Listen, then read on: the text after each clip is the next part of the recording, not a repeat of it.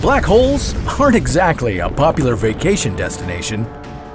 They feed on anything and everything that comes into their vicinity. They're dense and unpredictably volatile.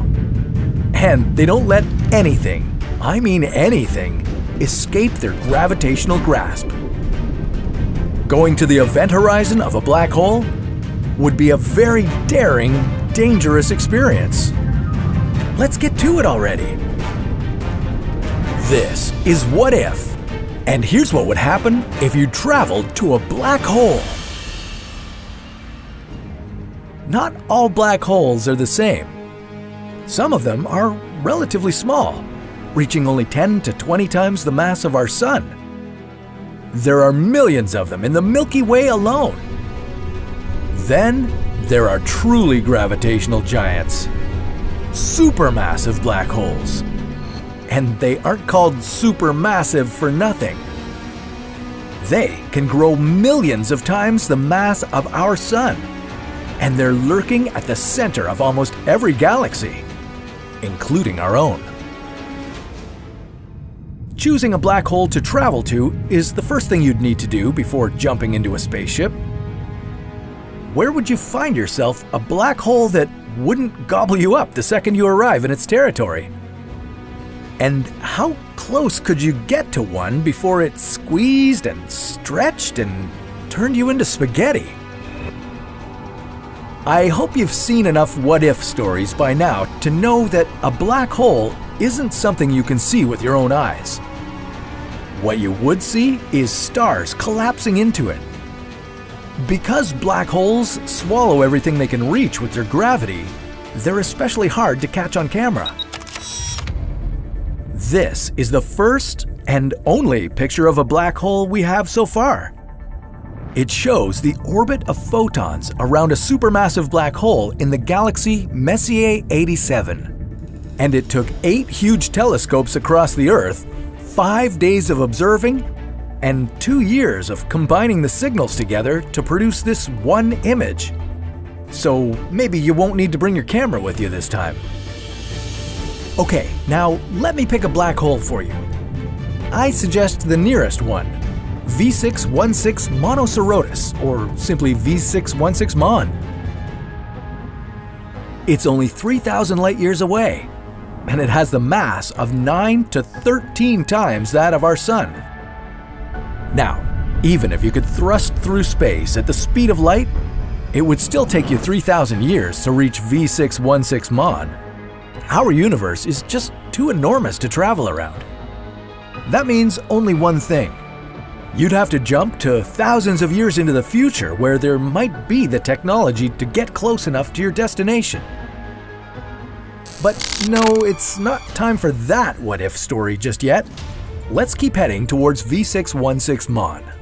This is where the fun part begins.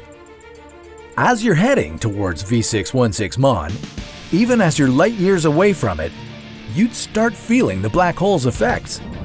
Better put your shades on because while black holes don't emit any light, they attract a lot of stars. It would be a non-stop cascade of light, and according to Stephen Hawking, there would be radiation too. It would also be getting quite hot. Black holes are freezing cold on the inside. Some black holes' internal temperature could drop to only 1/1,000,000th of a degree above absolute zero. But on the outside, black holes have neutrino particles constantly colliding with each other and radioactively heating their surroundings to millions of degrees. This is the part where you should be totally toasted. But I don't want to stop the story from getting to its destination. You've already traveled thousands of light years. What's a little heat anyway? It didn't stop Stephen Hawking from traveling to one of his most favorite places in the universe. Hypothetically, of course. The greatest physicist of our time toured the supermassive black hole at the center of the Milky Way. And that wasn't the only place he visited. You can join him on his adventures in a documentary from our friends at CuriosityStream. Have you checked them out yet? CuriosityStream is a video streaming service, and they have thousands of award-winning documentaries for you to enjoy. And since they also happen to be the sponsor of this What If episode, you get the first 30 days completely free. And after that, it's only $2.99 a month or just $19.99 a year. You can sign up at curiositystream.com/whatif and use the promo code WHATIF during the sign-up process for a deeper look at some of the topics we cover here at What If. And don't worry, I didn't forget about you approaching the black hole. Can you hear me? Sorry, I forgot to mention the clouds of radiation and particles.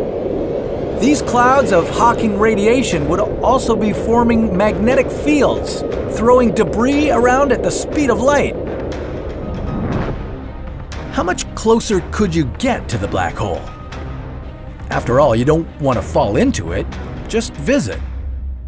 Let's see. The distance between a black hole's event horizon and its singularity is referred to as its Schwarzschild radius, after the German physicist and astronomer Karl Schwarzschild. The Schwarzschild radius defines the size of a black hole's event horizon, a boundary beyond which you wouldn't be affected by a black hole, as long as you stay on the opposite side of it. The closest you could get to a black hole without being sucked in would be 2 times the Schwarzschild radius. But if you're looking to observe from a stable orbit, you'd better stay a distance of 3 times the Schwarzschild radius.